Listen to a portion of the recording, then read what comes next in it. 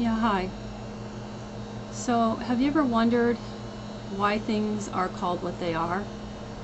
Well, for the most part, they're called what they're called because they do what they're called. For example, a hairbrush. It's a hair brush, you brush your hair with it.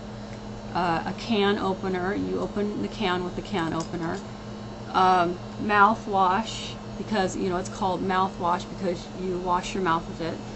But have you ever wondered why the Federal Reserve is called the Federal Reserve when it's not even federal, and they don't even reserve any money whatsoever? They just print it on the computer. They just make up numbers or print phony paper.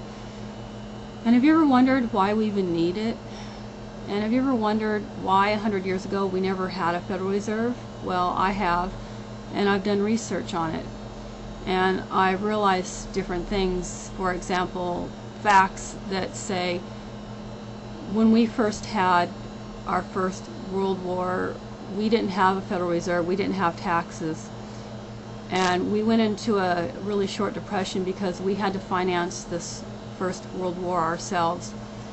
But then these bankers came along and they called themselves the Federal Reserve, and they made agreement with the government to do the money printing and to take us off a gold standard, so that way they would give us enough money to finance these wars and manipulate the money in a way that would stop inflation or depressions or whatever. But it actually just made them longer and worse.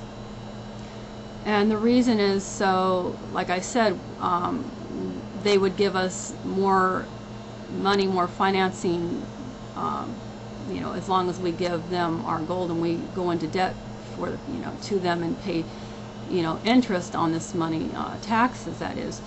So in other words, they're giving us this paper that we are using, and we are in return paying them taxes to use the money.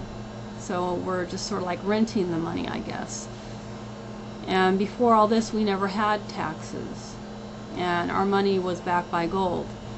So now these bankers are trying to do this to other countries like Iran, who are now on the gold standard. They're trying to get us to go into war with them because they want Iran to go off their gold standard and use their money and go into debt with their money, just the same way they did to us.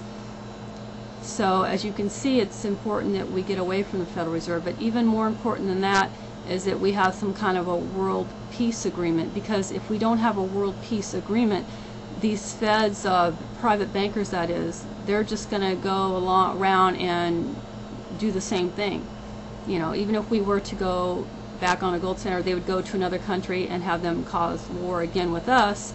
So again, we would then again would not be able to finance our own wars because we wouldn't have enough gold to do that. So we would have to again go off the gold standard and use their money system and get taxed again. So it's more important to have a world peace agreement to do this successfully and to end this illegal war for profit and propaganda. That's another thing. The feds, use propaganda on the news to get people upset with other people when it's not, people against people. It's the bankers causing all this so that we'll think that it's them against, the people, of a country that are against us, when it's not. It's just the bankers trying to make it look that way. So they use the news media and propaganda for this. So they could pretty much, stage a phony attack on some nation and say, it's them, these other people, so that, it'll cause fights, wars, because that's how they make their money, by getting people to go off their gold standard and using their money and being taxed higher. So yeah, I was watching a video. It was called "In the Fed Protest." They just had a protest a few days ago, pretty much all over the U.S. to get rid of the Fed. And yeah, so I just wanted to let everyone know what's going on. That's why we have wars. And if we didn't have wars, then we would be able to build our wealth, because we wouldn't have inflation, prices would always stay the same.